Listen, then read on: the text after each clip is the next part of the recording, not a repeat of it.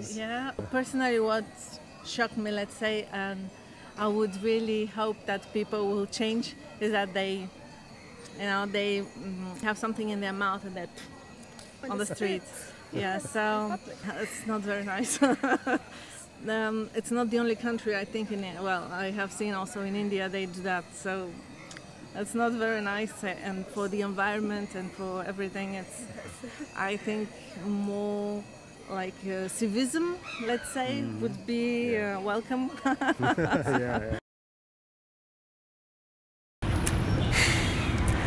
So Yangon, Yangon ma the boja so a check traffic babe.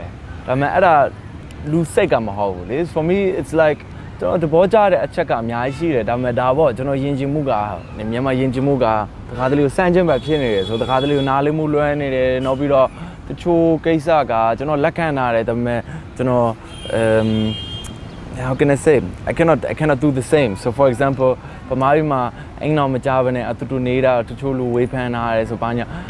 Throw Lakana, the Boba, Bajan, Wepan, Tabame, through Genoro, a chain Nedija, Namalevene, or Wepan, I limit the Boja. So Tabame, it's not that bad. And Aku, Loze or Lua, Wally, Magone, come pay the Luan in a Wally below your high and a Wally in a Yadhare, so.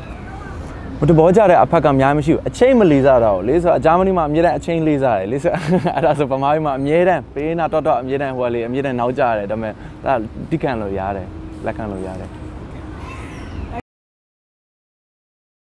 Initially, when you had a meeting session and there were foreigners, the locals just usually kept quiet. They want to put forward ideas forcefully.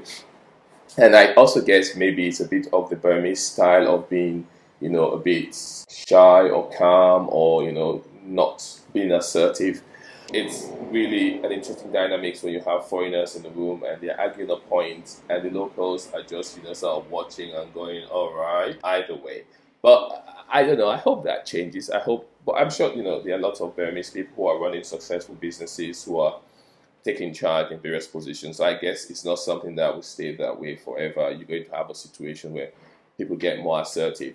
I think it's changing a bit, but still, Burmese people don't like to rock the boat. They don't like what you're saying. They won't say anything. Then they go after the meeting and go, I really didn't like what he was saying. You shouldn't have done this, but you could have said that in the meeting. So it takes some getting used to, but that is one of the things I sort of noticed around here.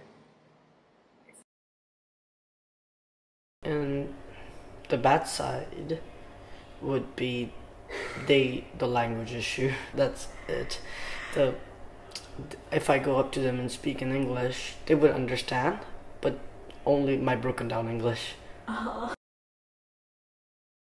Stray dogs, because so we've seen a few being hit by a car, and it's really sad because there's so many. That's so sad. We ran over a dog yesterday and all you could hear was it yelping. It's horrific. And no one seems to care. But so the stray dogs is a shame. One thing I would say, if I was given the opportunity to change about Myanmar, it would be to advise those that spit on the street. Okay, maybe I'm a bit fastidious about hygiene and cleanliness, but things like that do drive me up the wall. So yes, spitting on the street, not cool. Yeah, so probably just traffic, because there's a lot of traffic in Yangon. And the other thing I don't like about Myanmar is just the weather, because it just gets hot, humid, and then hot again. So yeah. And then you have power cuts and things like this as well in Myanmar, so it would get a bit sweaty in the office as well. So this was different for me, definitely a shock. And I think here sometimes it's a problem that because there's no strict deadlines, because there's no proper rules that always have to be adhered to, it also sometimes things don't really get done. You have to ask again, and you have to go, okay, can you please do this? And then they don't do it, and you have to ask, can you please help me out with this? So I think everything is a little bit less efficient, let's say.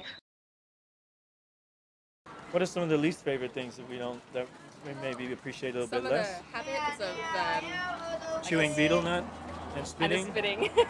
That's probably and the honking with the cars. Yeah. So much honking. Yeah, a lot of A lot of honking. Yeah, a lot of honking and a lot of spitting. Yeah, besides that, maybe, well, there's not so many mosquitoes now, but that's generally something that the heat. we don't like. The heat. Although, when it's too hot, you complain. When then you want the rain. And when it's raining, you complain because there's no sun. So. I think the plastic. Yeah. Have to change the plastic. Yeah. So, not that much plastic. People have no understanding for how much damage the plastic is doing. Yep. Machete check. Gia tỷ đồ này đẹp quá mà chạy. Gia tỷ là mai sao đi ra sang này cái quả. ဟုတ်ကဲ့ရမ်းกว่าတယ်ရရှာနိုင်ကမှရအေးဒီမှာတော်တော်ပူတယ်အဲ့တော့နေပူတဲ့အချိန်မှာလက်ရှာရတာတဲ့အဆင်မပြေဘူး Couple of things that I don't like about Myanmar, I would say the betel nut chewing. I don't like that. Because you know, then many times when you're in the cab driver has the silly bottle and then he'll spit into it. Yeah, that is something that I don't like, frankly. And the other thing that I don't like a little bit is the fish sauce and the smell of it, the napi. I think the smell is too strong. I don't like this light thing. I mean the dust, for me is the dust. It's the dirty, because I'm how to say, pollution allergy.